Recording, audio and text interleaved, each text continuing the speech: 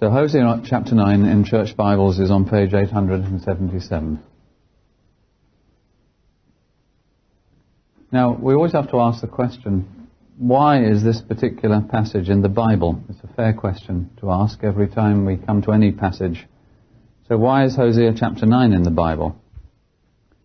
It will teach us what we already know, that all God's punishments are well earned. But he will teach us perhaps what we don't already know, that God's punishments fit the crime. So that really is the theme of chapter 9. So all God's punishments are well earned. Hosea has made that point 100 times now, and he'll make it again. But God's punishments fit the crime. The passage divides into 4 paragraphs. And what I intend to do this evening is read a paragraph and then say a few words about it, and then do the same again 4 times. And maybe we'll have some questions at the end. So we're in Hosea chapter 9 and verse 1. First of all, verses 1 to 6. Do not rejoice, O Israel, with joy, like other peoples, for you have played the harlot against your God. You have loved for reward on every threshing floor. The threshing floor and the winepress shall not feed them, and the new wine shall fail in her. They shall not dwell in the Lord's land. But Ephraim shall return to Egypt, and shall eat unclean things in Assyria. They shall not offer wine offerings to the Lord, nor shall their sacrifices be pleasing to him. It shall be like bread of mourners to them. All who eat it shall be defiled, for their bread shall be for their life. It shall not come into the house of the Lord. What will you do in the appointed day, and in the day of the feast of the Lord? For indeed they are gone because of destruction.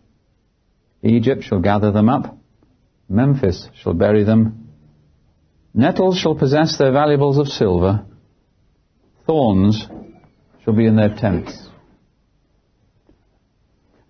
Well, what Hosea is telling us there is that you can actually be religious and be under judgment.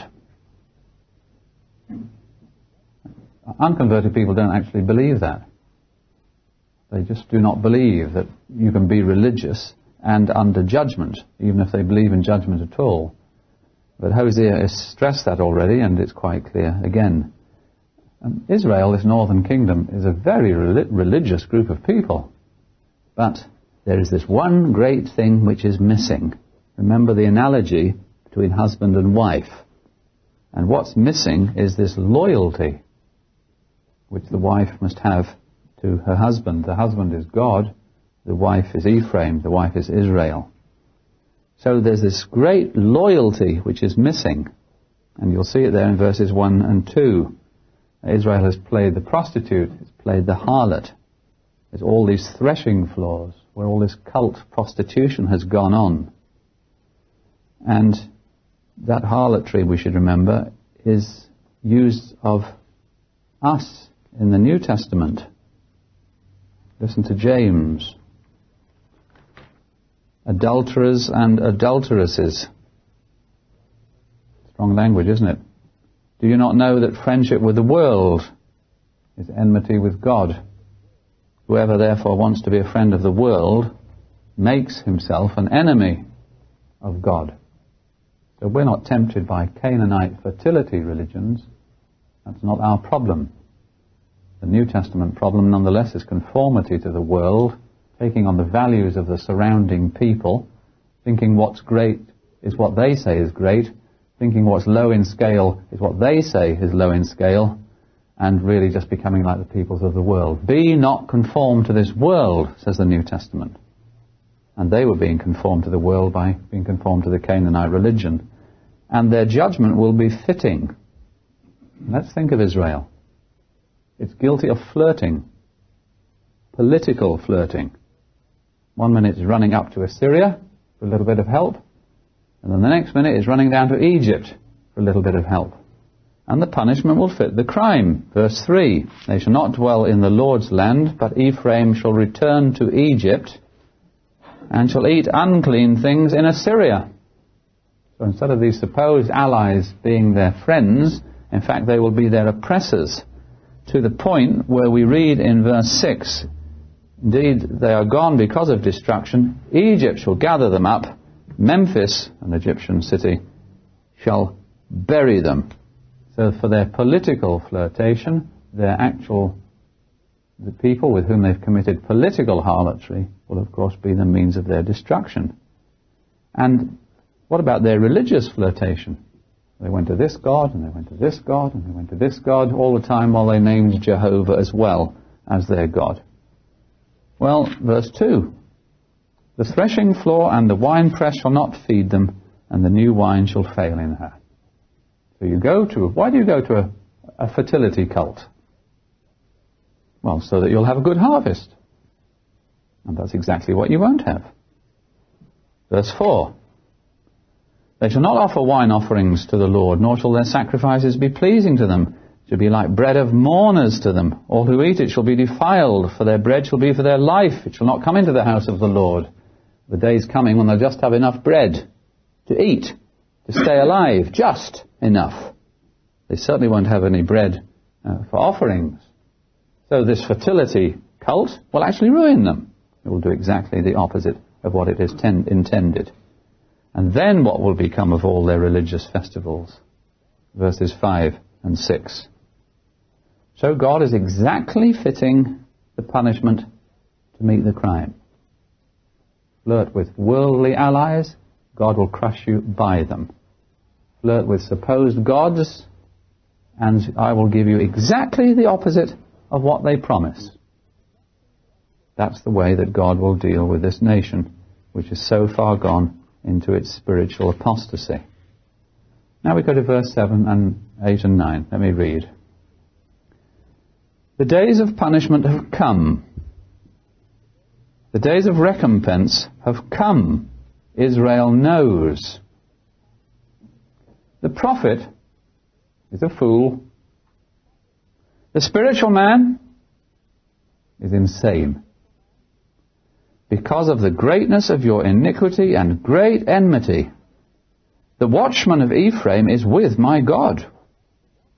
But the prophet is a fowler's snare in all his ways, and enmity in the house of his God. They are deeply corrupted as in the days of Gibeah. He will remember their iniquity. He will punish their sins. But again, this is not one of these tender chapters of Hosea. The punishment is on the way to the point where we can say that it has come, and they know it. Paul tells us, doesn't he, in Romans chapter 1, that although people commit foul sins day after day, every sin in the catalogue, they know that there is a judgment for them. They know it. And Israel knew, despite everything that it did, that the judgment had come. Why? Well, there's a new sin fastened on here, which has not been mentioned before in the book. You'll find it in the second half of verse 7 and verse 8. Here is a prophet who stands up to speak in God's name. What is the public estimate of him? He's a fool. And here is a spiritual man who's seeking God, cultivating his spiritual life, loves the Lord with all his heart and soul and mind and strength. What's the people's estimate of him? Verse 7. He's insane. He's lost it. So that shows, says Hosea, verse 7, how great your iniquity is. When you believe that a man of God is crackers, and when you believe that someone who brings God's word is a fool, the only explanation for that is, of course, the greatness of your crime. Jeremiah had to put up with that.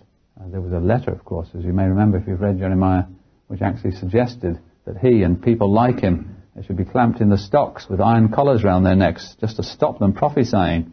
They were distinctly called fools or madmen. That's how the unconverted people, these spiritually apostate people, see God's spokesman. But how does God see them? Verse 8. God sees such men as the watchmen, of whom we read a great deal in Ezekiel, of course. These are the men who stand on the tower, and they cry out the warning. and they plead with the city to listen. That's how God sees them. But that's not how they see them.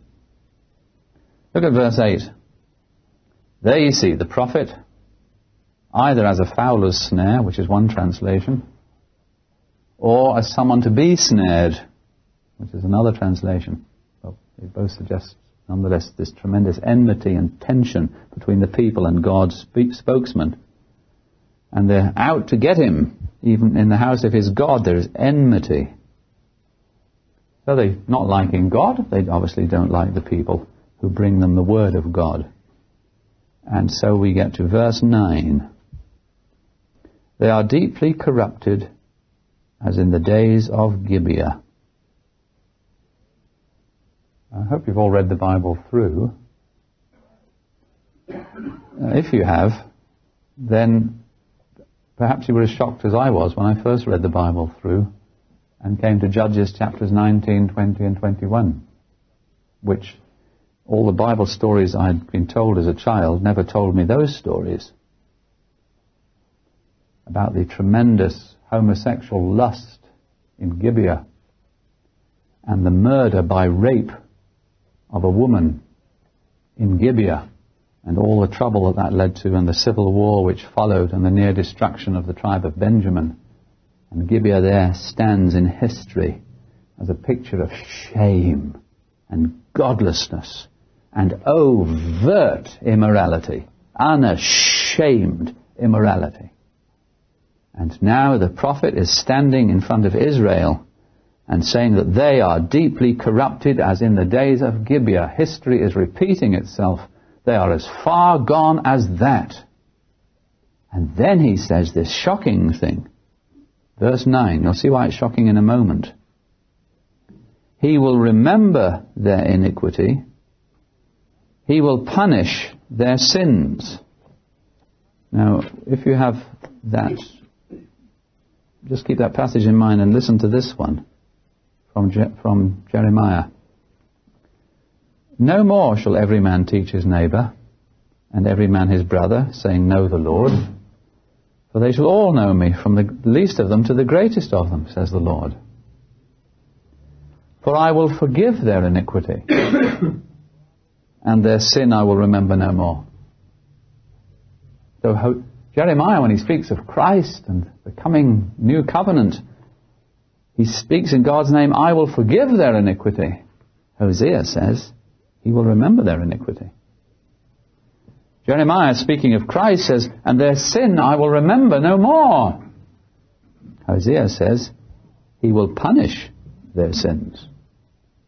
This is a lost nation. And it's a lost nation because of its crimes against God and his law. So we stay now in Hosea chapter 9 and we go now to verse 10. I found Israel like grapes in the wilderness. I saw your fathers as the first fruits on the fig tree in its first season. But they went to Baal Peor and separated themselves to that shame. They became an abomination like the thing they loved. As for Ephraim, their glory shall fly away like a bird. No birth, no pregnancy, and no conception. Though they bring up their children, yet I will bereave them to the last man. Yes, woe to them when I depart from them. Just as I saw Ephraim like Tyre, planted in a pleasant place, so Ephraim will bring out his children to the murderer. Give them, O Lord, but what will you give? Give them a miscarrying womb and dry breasts. Now there's very vivid pictures here. A man is in the wilderness, verse 10. He's out in the desert. He's hungry and thirsty and discouraged. And then he comes across, of all things in the wilderness, some grapes. Well, you can perhaps just begin to imagine some of the emotion he felt and some of the delight. That's how God is described when he first takes Israel to be his. Verse 10. Or a man has a fig tree, and he plants it, And as you know, there are early figs and late figs, but sometimes for many seasons there aren't any figs.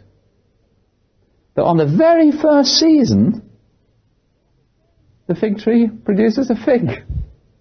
He's as pleased as punch. It's like any of you have planted an apple tree or a peach tree, and there it is, the very first apple, maybe the only one that year, the very first peach. And there's this pleasure and delight. Look what I've found, and it's mine. That's what's said about God when he first took Israel to be his. But, verse 10, they went to Baal Peor. After Balaam, as you remember, this nation which had been saved out of Egypt and preserved through the wilderness, committed adultery spiritually and physically at Baal Peor. They adopted the Canaanite religion and took Canaanites for partners. And that led to that terrible judgment there on the very borders of the Promised Land. And that's been the history ever since. Instead of glory, shame. Therefore the glory will depart. Verse 11. Now what is the glory of Israel? Well, it's the presence of God. It'll depart. And there it is again in verse 12. Yes, woe to them when I depart from them. A terrible judgment here. Once more, the very opposite of fertility rights. No birth. This is verse 11. Why not? No pregnancy. But why not? No conception. Some people have children, but they will all be bereaved to the last man. Every family will have a bereavement. Such a pleasant place, Israel. Verse 13. Just lovely to look at. Pleasant to the eye, just like Tyre down there by the seaside. What a pleasant place. But you'll bring out your children to the murderer.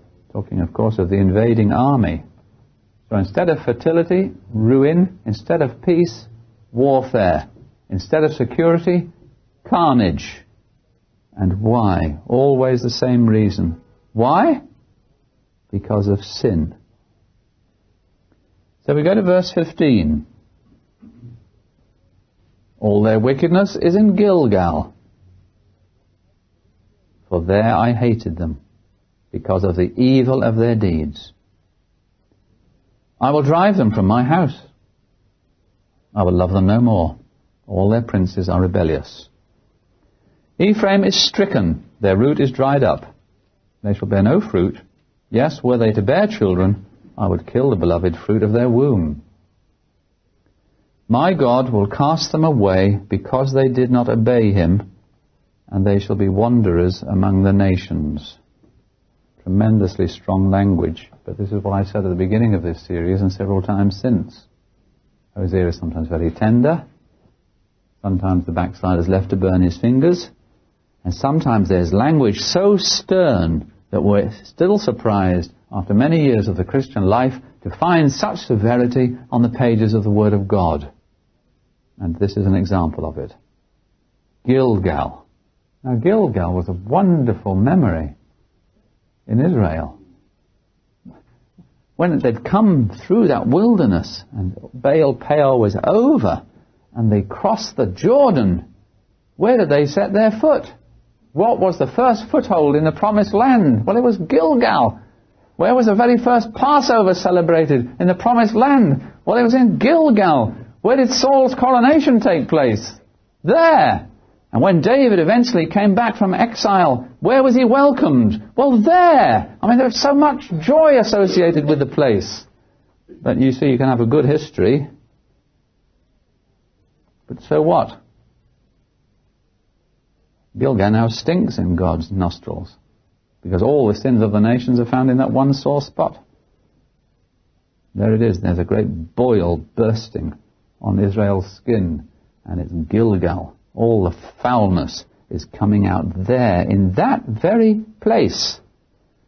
So this language of verse 15 is very strong, don't you agree? But it's the language which is all the way through Hosea, of this marriage relationship, but now it's coming to nothing. And now the wife is being expelled in this particular case. It's the wife that's being expelled because of her terrible, terrible misdeeds and adultery. And that's why that language is used there in verse 15. So the history of Israel in the future, says Hosea, will be estrangement, verse 15 and verse 17. And it will be barrenness, verse 16. And it will be homelessness, verse 17. And what lies at the root of it all? Verse 17. Because they did not obey him. That's where Hosea leaves it, but that's not actually where we should leave it. As we study the Word of God, we come across the law of opposites. When God, for example, says, you shall not steal, he doesn't mean that if you don't steal, that's enough. He means that you should use your goods for the good of others. When God says, you shall not lie, what he basically means, of course, is that you must always encourage and promote the truth. It's always the law of opposites in Scripture. When he says, remember the Sabbath day, of course he means you will not desecrate it. Now, that applies in prophecy as well. Why did all this happen? Verse 17. Because they did not obey him. But is that all that God wants us to learn? If you don't obey, there will be chaos and ruin and terror. Is that all God wants us to know? Well, obviously not. Not by the law of opposites. He wants us to know that if we do obey, then of course there will be blessing and favour and everything that we need. We shall enjoy God. If sin drives away God's presence, then obedience will bring it. If sin causes ruin, then obedience will cause blessing. If sin causes God to cast you off, then obedience will cause you to embrace him. So although it is a terrible indictment and judgment, but the lesson that we have to learn is not just the folly of disobedience, but the glory and blessing of obedience. Without, of course, falling into salvation by works. But Hosea won't let us fall into that. Again and again he's reminded Hosea that the very fact that they've been named as God's people at all is because of God's grace.